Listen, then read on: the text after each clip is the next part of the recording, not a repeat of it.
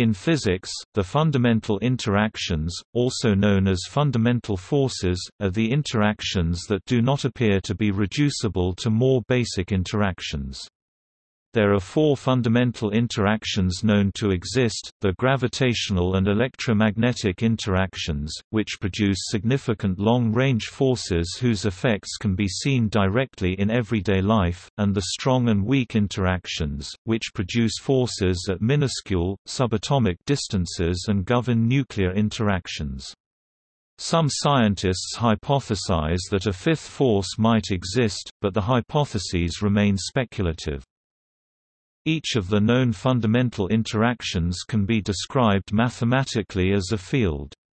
The gravitational force is attributed to the curvature of spacetime, described by Einstein's general theory of relativity. The other three are discrete quantum fields, and their interactions are mediated by elementary particles described by the Standard Model of particle physics. Within the Standard Model, the strong interaction is carried by a particle called the gluon, and is responsible for quarks binding together to form hadrons, such as protons and neutrons. As a residual effect, it creates the nuclear force that binds the latter particles to form atomic nuclei.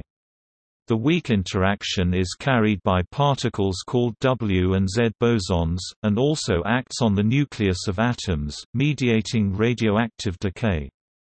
The electromagnetic force, carried by the photon, creates electric and magnetic fields, which are responsible for the attraction between orbital electrons and atomic nuclei, which holds atoms together, as well as chemical bonding and electromagnetic waves, including visible light, and forms the basis for electrical technology. Although the electromagnetic force is far stronger than gravity, it tends to cancel itself out within large objects, so over large distances on the scale of planets and galaxies, gravity tends to be the dominant force. Many theoretical physicists believe these fundamental forces to be related and to become unified into a single force at very high energies on a minuscule scale, the Planck scale, but particle accelerators cannot produce the enormous energies required to experimentally probe this. Devising a common theoretical framework that would explain the relation between the forces in a single theory is perhaps the greatest goal of today's theoretical physicists. The weak and electromagnetic forces have already been unified with the Electroweak theory of Sheldon Glashow, Abdus Salam, and Steven Weinberg, for which they received the 1979 Nobel Prize in Physics. Progress is currently being made in uniting the electroweak and strong fields within what is called a Grand Unified Theory (GUT). A bigger challenge is to find a way to quantize the gravitational field, resulting in a theory of quantum gravity (QG), which would unite gravity in a common theoretical framework with the other three forces. Some theories, notably string theory, seek both QG and GUT within one framework, unifying all four fundamental interactions along with mass generation within a theory of everything (TOE).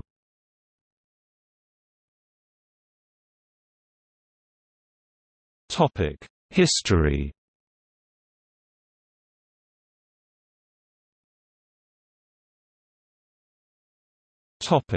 Classical theory. In his 1687 theory, Isaac Newton postulated space as an infinite and unalterable physical structure existing before, within, and around all objects while the states and relations unfold at a constant pace everywhere, thus absolute space and time.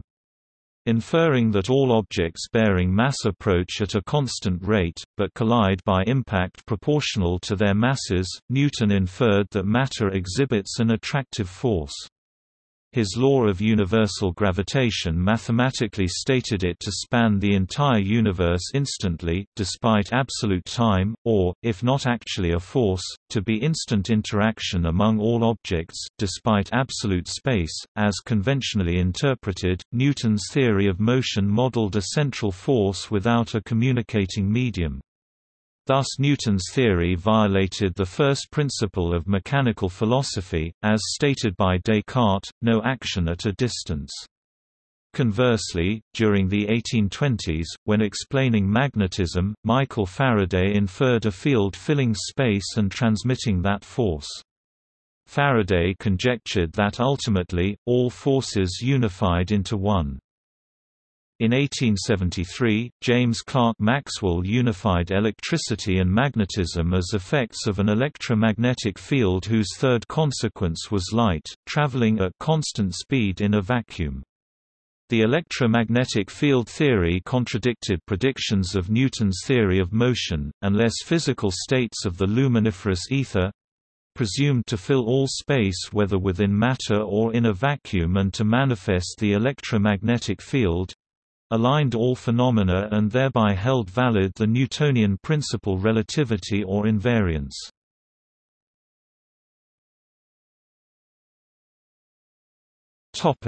The Standard Model. The Standard Model of particle physics was developed throughout the latter half of the 20th century. In the Standard Model, the electromagnetic, strong, and weak interactions associate with elementary particles, whose behaviors are modeled in quantum mechanics (QM). For predictive success with QM's probabilistic outcomes, particle physics conventionally models QM events across a field set to special relativity, altogether relativistic quantum field theory (QFT). Force particles, called gauge bosons, force carriers or messenger particles of underlying fields, interact with matter particles, called fermions.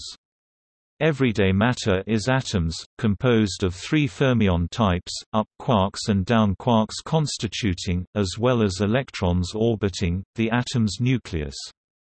Atoms interact, form molecules, and manifest further properties through electromagnetic interactions among their electrons absorbing and emitting photons, the electromagnetic field's force carrier, which if unimpeded traverse potentially infinite distance. Electromagnetism's QFT is quantum electrodynamics (QED).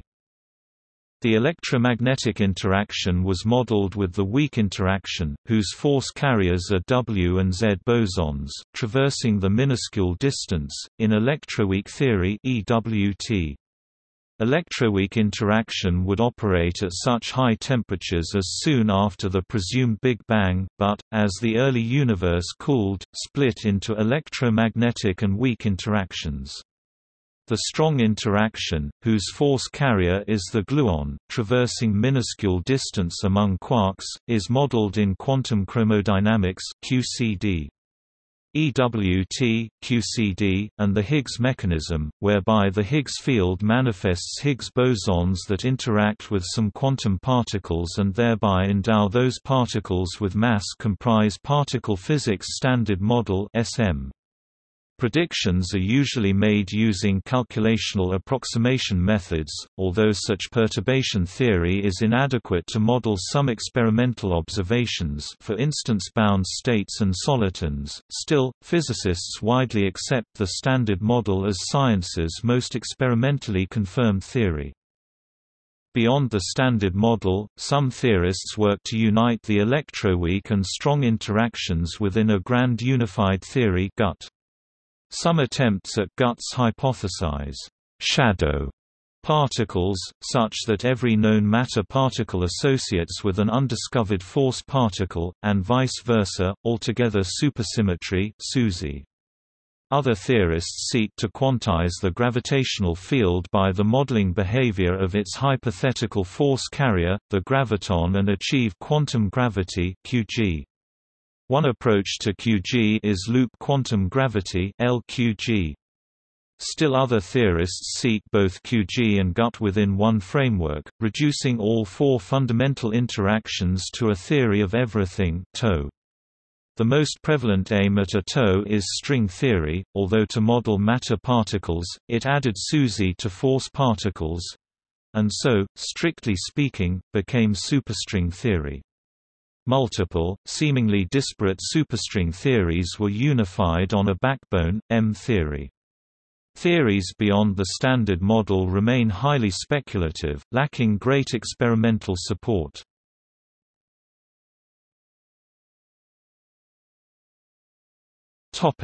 Overview of the fundamental interactions. In the conceptual model of fundamental interactions, matter consists of fermions, which carry properties called charges and spin plus or minus 1/2, intrinsic angular momentum plus or minus 2, where h is the reduced Planck constant. They attract or repel each other by exchanging bosons. The interaction of any pair of fermions in perturbation theory can then be modeled thus: two fermions go in interaction by boson exchange, two changed fermions go out. The exchange of bosons always carries energy and momentum between the fermions, thereby changing the speed and direction. The exchange may also transport a charge between the fermions, changing the charges of the fermions in the process, e.g., turn them from one type of fermion to another. Since bosons carry 1 unit of angular momentum, the fermion's spin direction will flip from +1/2 to -1/2 or vice versa during such an exchange in units of the reduced Planck's constant. Because an interaction results in fermions attracting and repelling each other, an older term for interaction is force.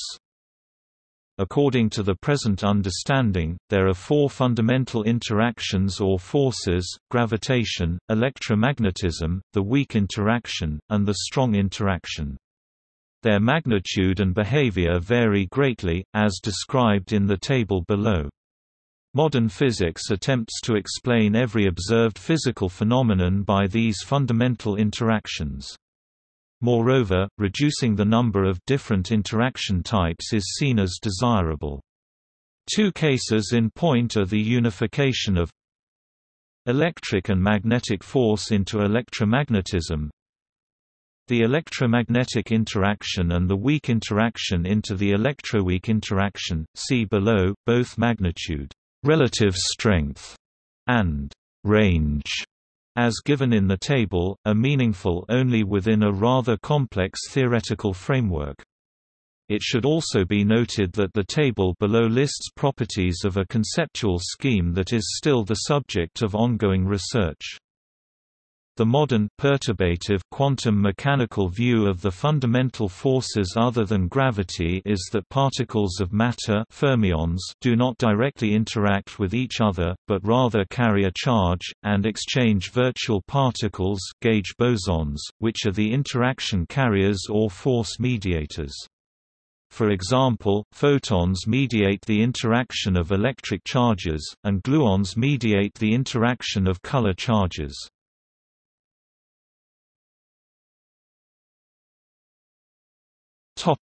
The interactions.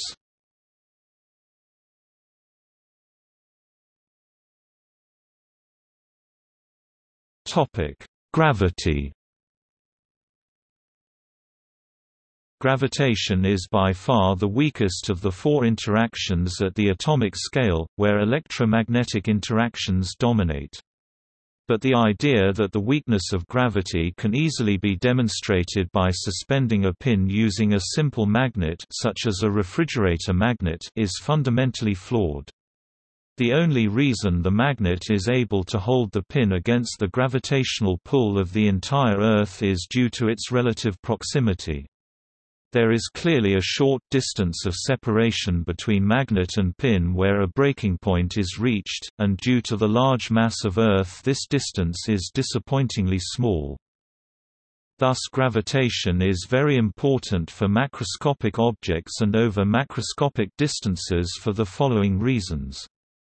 Gravitation is the only interaction that acts on all particles having mass, energy and/or momentum, has an infinite range, like electromagnetism but unlike strong and weak interaction, cannot be absorbed, transformed, or shielded against, always attracts and never repels, see function of geodesic equation in general relativity. Even though electromagnetism is far stronger than gravitation, electrostatic attraction is not relevant for large celestial bodies, such as planets, stars, and galaxies, simply because such bodies contain equal numbers of protons and electrons and so have a net electric charge of zero.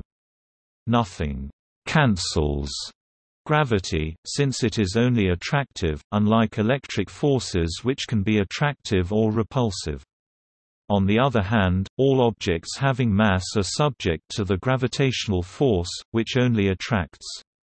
Therefore, only gravitation matters on the large-scale structure of the universe. The long range of gravitation makes it responsible for such large-scale phenomena as the structure of galaxies and black holes, and it retards the expansion of the universe.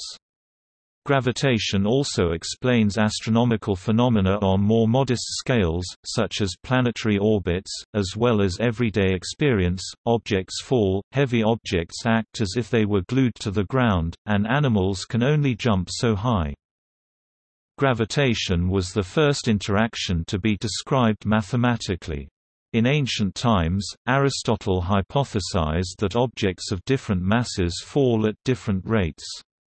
During the scientific revolution, Galileo Galilei experimentally determined that this hypothesis was wrong under certain circumstances, neglecting the friction due to air resistance, and buoyancy forces if an atmosphere is present, e.g. the case of a dropped air-filled balloon versus a water-filled balloon. All objects accelerate toward the Earth at the same rate.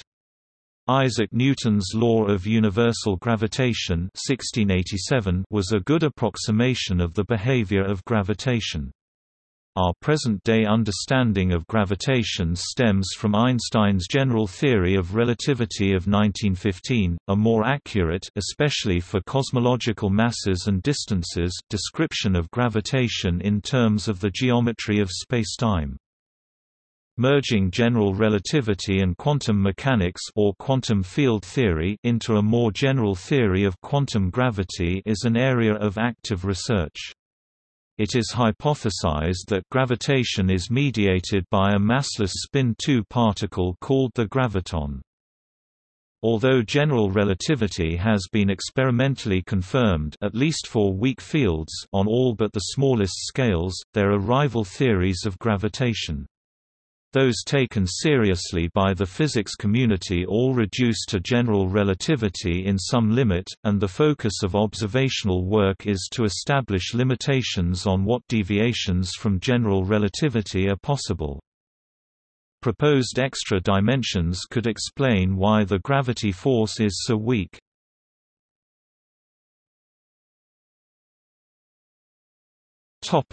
Electroweak interaction. Electromagnetism and weak interaction appear to be very different at everyday low energies. They can be modeled using two different theories.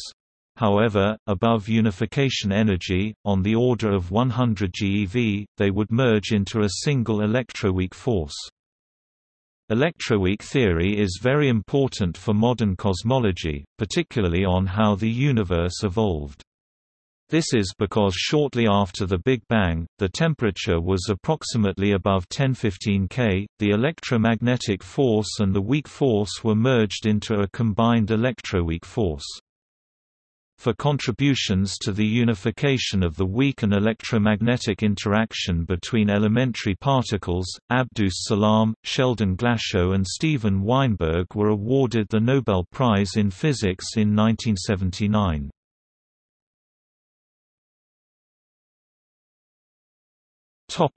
Electromagnetism. Electromagnetism is the force that acts between electrically charged particles. This phenomenon includes the electrostatic force acting between charged particles at rest, and the combined effect of electric and magnetic forces acting between charged particles moving relative to each other. Electromagnetism has infinite range like gravity, but is vastly stronger than it, and therefore describes a number of macroscopic phenomena of everyday experience such as friction, rainbows, lightning, and all human-made devices using electric current, such as television, lasers, and computers. Electromagnetism fundamentally determines all macroscopic, and many atomic levels, properties of the chemical elements, including all chemical bonding. In a 4 kg approximately 1 gallon jug of water there are 4,000 G H 2 O 1 mol H 2 O 18 G H 2 O 10 mol E minus 1 mol H 2 O 96,000 C 1 mol E minus equals 2 1 times 10 8 C display style 4000 m box G H underscore 2 O C dot frac 1 m box mol H underscore 2 O 18 m box G H underscore 2 O C dot frac 10 m box mol E caret 1 m box mol H underscore 2 O C dot frac 96,000 m box C 1 m box mol E caret equals 2.1 times 10 caret 8 C of total electron charge. Thus, if we place two such jugs a meter apart, the electrons in one of the jugs repel those in the other jug with a force of 1 4 pi epsilon 0 2.1 times 10 8 C 2 1 m 2 equals 4.1 times 10 26 n.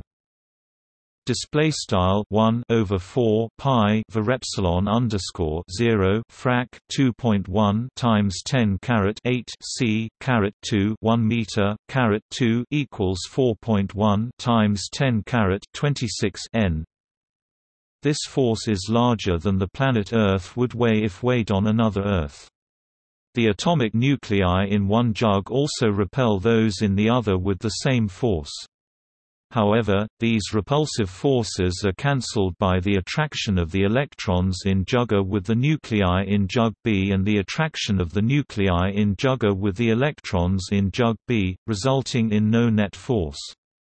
Electromagnetic forces are tremendously stronger than gravity but cancel out so that for large bodies gravity dominates. Electrical and magnetic phenomena have been observed since ancient times, but it was only in the 19th century James Clerk Maxwell discovered that electricity and magnetism are two aspects of the same fundamental interaction. By 1864, Maxwell's equations had rigorously quantified this unified interaction. Maxwell's theory, restated using vector calculus, is the classical theory of electromagnetism, suitable for most technological purposes. The constant speed of light in a vacuum, customarily described with a lowercase letter c, can be derived from Maxwell's equations, which are consistent with the theory of special relativity. Einstein's 1905 theory of special relativity, however, which flows from the observation that the speed of light is constant no matter how fast the observer is moving, showed that the theoretical result implied by Maxwell's equations has profound implications far beyond electromagnetism on the very nature of time and space. In another work that departed from classical electromagnetism, Einstein also explained the photoelectric effect by utilizing Max Planck's discovery that light was transmitted in quanta of specific energy content based on the frequency, which we now call photons. Starting around 1927, Paul Dirac combined quantum mechanics with the relativistic theory of electromagnetism. Further work in the 1940s, by Richard Feynman, Freeman Dyson, Julian Schwinger, and Sin Itiro Tomonaga, completed this theory, which is now called quantum electrodynamics, the revised theory of electromagnetism.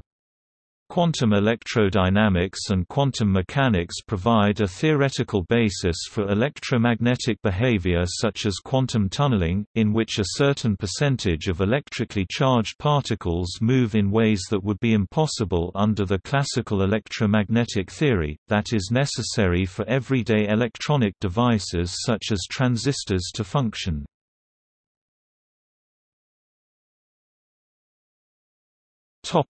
Weak interaction. The weak interaction or weak nuclear force is responsible for some nuclear phenomena such as beta decay. Electromagnetism and the weak force are now understood to be two aspects of a unified electroweak interaction. This discovery was the first step toward the unified theory known as the Standard Model. In the theory of the electroweak interaction, the carriers of the weak force are the massive gauge bosons called the W and Z bosons. The weak interaction is the only known interaction which does not conserve parity, it is left-right asymmetric. The weak interaction even violates CP symmetry but does conserve CPT.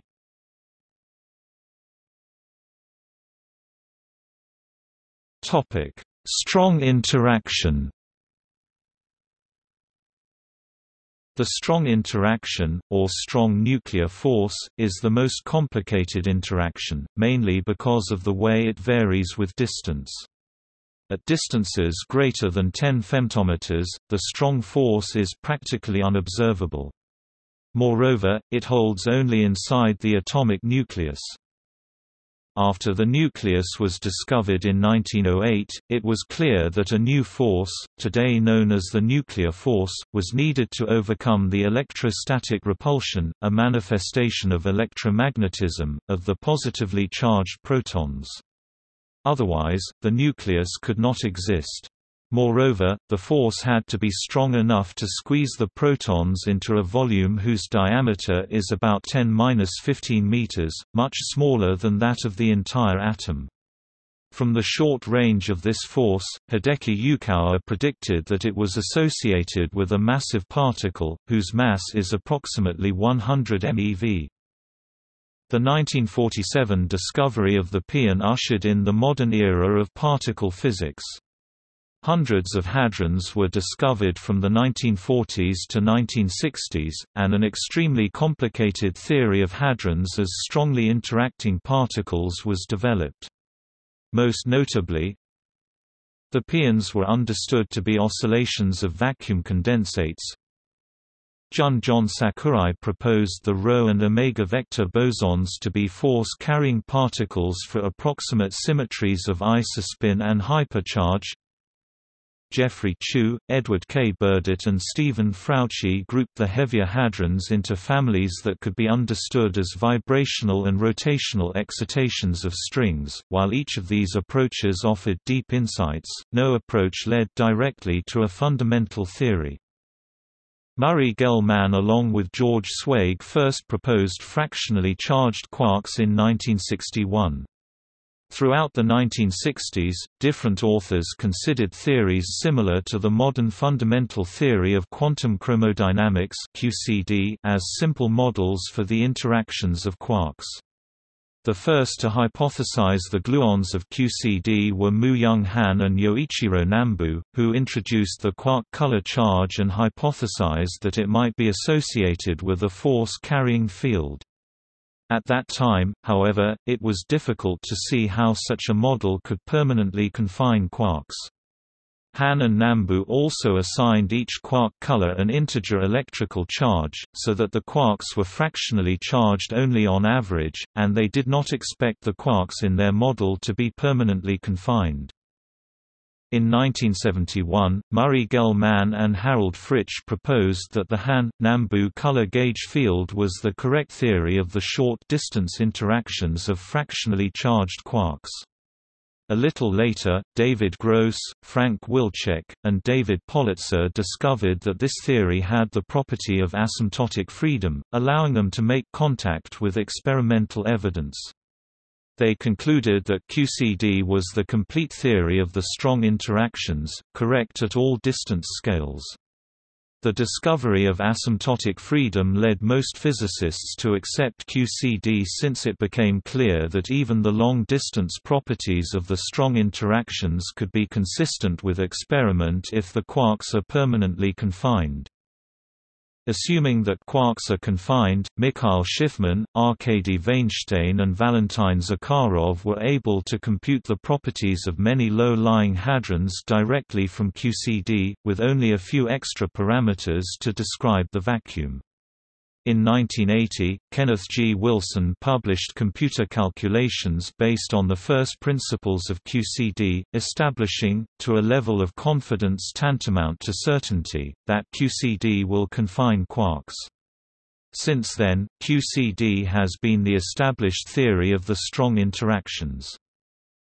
QCD is a theory of fractionally charged quarks interacting by means of 8 bosonic particles called gluons.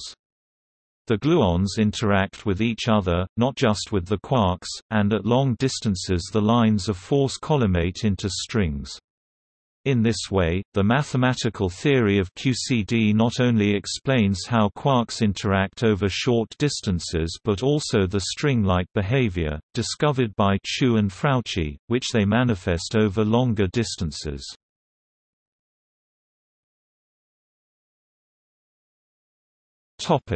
Beyond the Standard Model.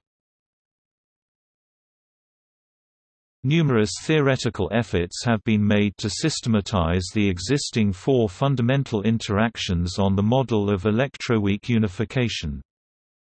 Grand unified theories are proposals to show that the 3 fundamental interactions described by the Standard Model are all different manifestations of a single interaction with symmetries that break down and create separate interactions below some extremely high level of energy.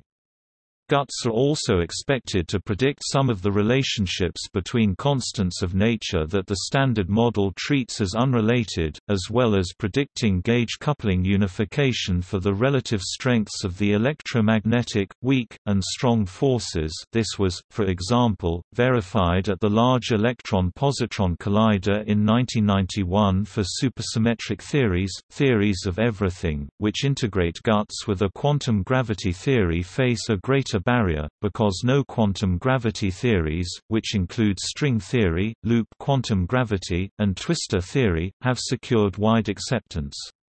Some theories look for a graviton to complete the Standard Model list of force-carrying particles, while others, like loop quantum gravity, emphasize the possibility that time-space itself may have a quantum aspect to it. Some theories beyond the Standard Model include a hypothetical fifth force, and the search for such a force is an ongoing line of experimental research in physics. In supersymmetric theories, there are particles that acquire their masses only through supersymmetry breaking effects, and these particles, known as moduli, can mediate new forces.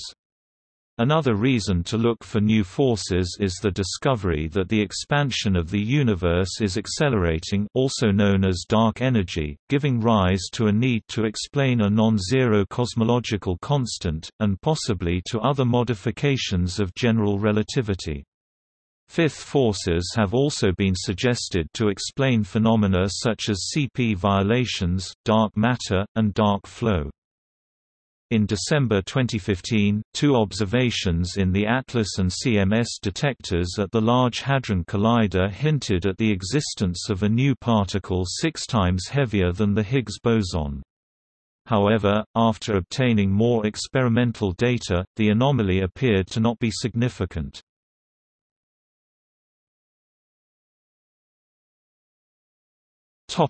See also: quintessence, a hypothesized fifth force; Gerardus T. Hooft, Edward Witten, Howard Georgi.